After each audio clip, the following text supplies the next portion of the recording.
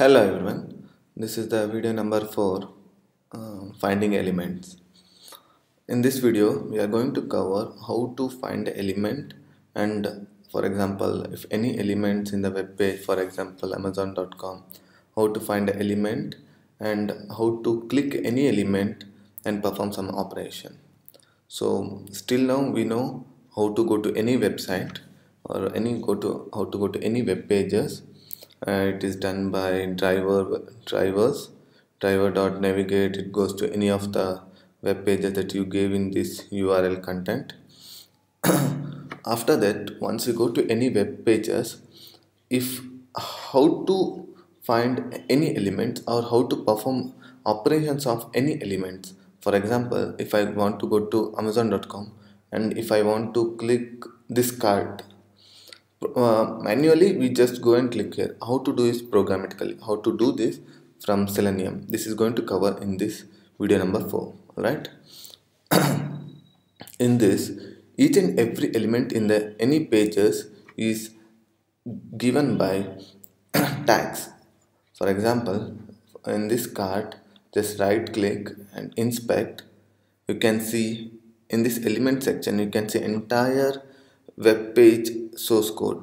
It is written in HTML, and each and every element is designed in a tag. You can see here that this card is encapsulated in this span tag. So entire page is HTML tag. So we need to say the driver that programmatically we should say the driver that go and click this element. This is done by these 7 types. One is we can say driver by giving the ID of this element, which should be unique. Make sure that this ID of this button or this element should be unique, so that driver can easily find out that you are saying this element and can go directly and click it. And second type is we can give a class name. For example, see, you can see that this ID has a class name as nav-. So you can give this class name and tell the driver that go and click this element. Make sure that whatever the class name you are giving is a unique. Alright. And or CSS selector you can give name, link text, tag name and Xpath. We will cover one by one in this chapter. Okay, one is ID and class name. So if we want to tell a driver that go to this element by ID, then each and every ID should be start with hash. For example, if a tag is div ID this type and which has an ID as well as class name, if you want to say the driver that go to this element by ID, then driver.find element and by.id. By is a object. From that you are deriving this method, ID method, and you are going to pass the ID of this tag, image viewer -tmp. So each and every ID should be start with hash. Make sure that this ID is a unique throughout this your page. Alright, and if you want to start with class, this should be start with a dollar. This is full stop or a dot.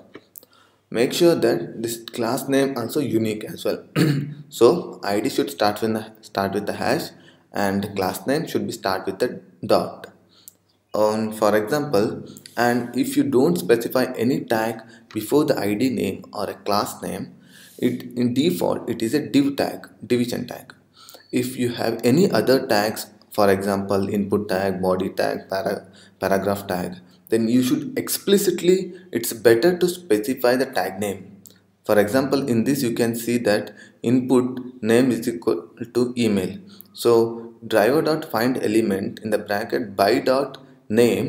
So you are telling that it is a name type, and input hash email. Email is the name of that tag, and so input is the type of the tag. So it is better if it is not a division tag, it is better to explicitly tell the tag name. So you cover ID, class and name types are done. So if it is how to tell the tag name, if you have a drill down or a drop down in that type, it's better to use a tag name.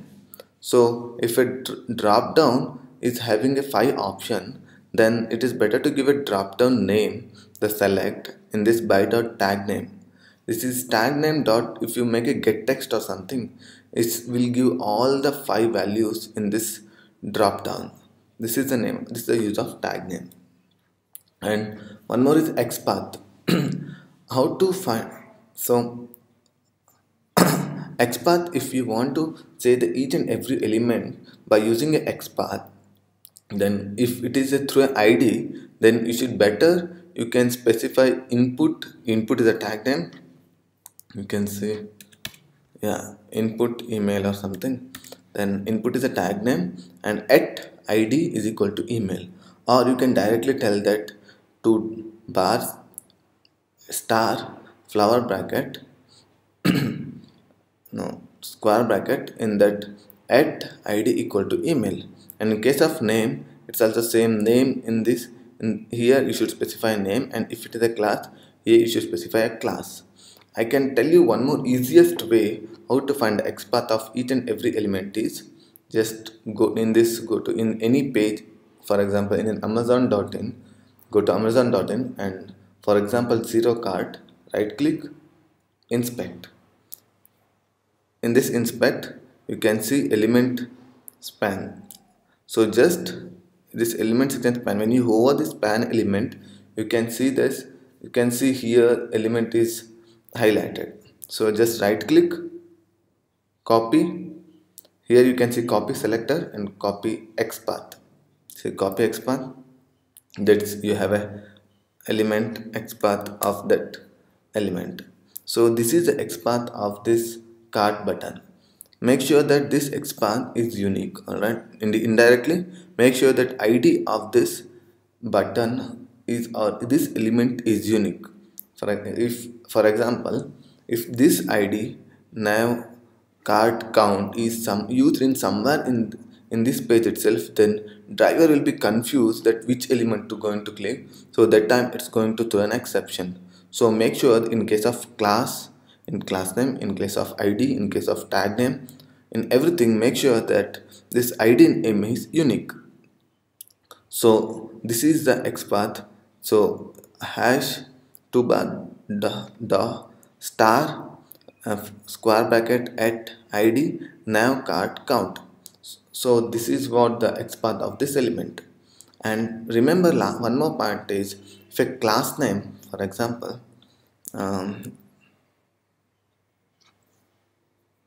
so okay, you can see now hill. So you can see here div.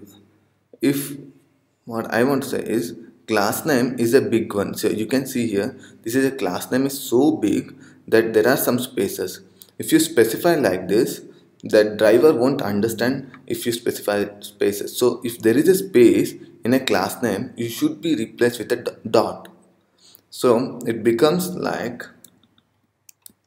should specify like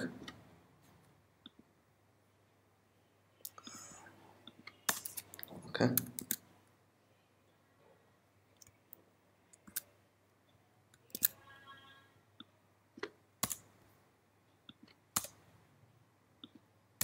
dollar, replace spaces with dollar.